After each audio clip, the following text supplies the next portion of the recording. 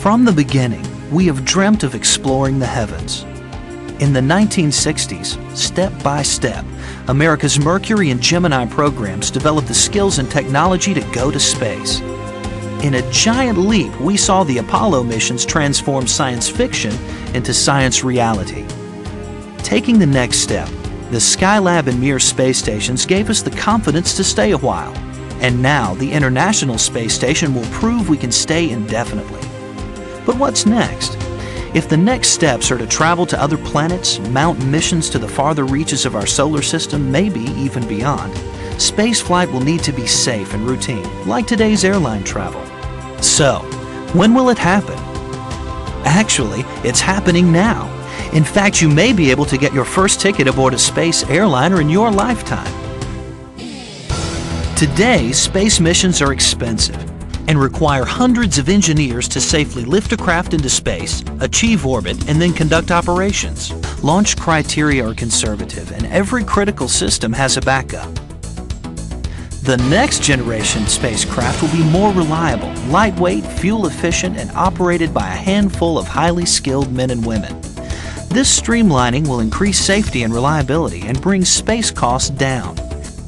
As the costs come down, access to space can be expanded and the public will begin to go up. NASA, America's space industry, and its finest colleges and universities are working together to reduce the cost of getting to orbit.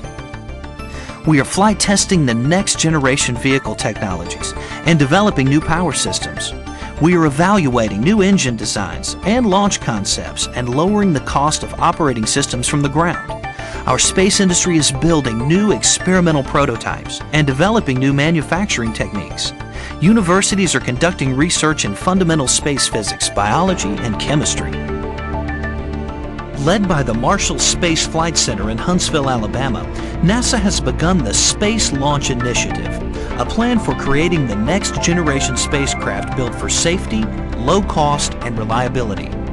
With the Space Launch Initiative, NASA has jump-started developing a commercially competitive, privately owned launch system that will send reusable spacecraft into orbit in about 10 years.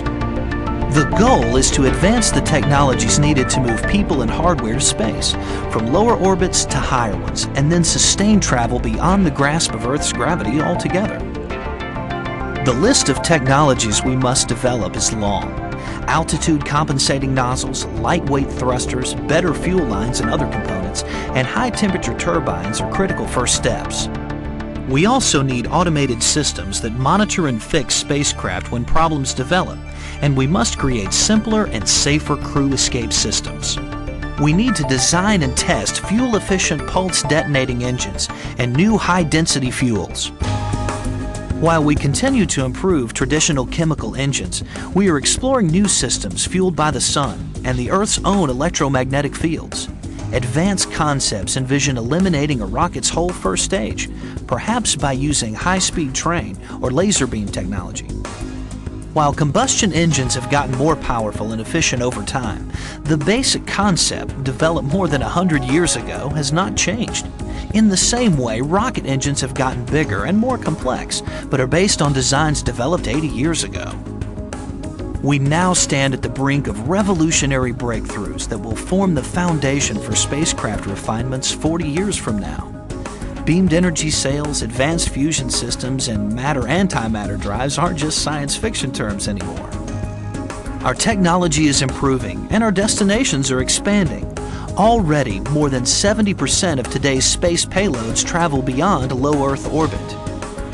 As our capabilities grow and our imagination blooms, people will express a desire to explore beyond the moon. Business will need fair access to the unlimited resources of space.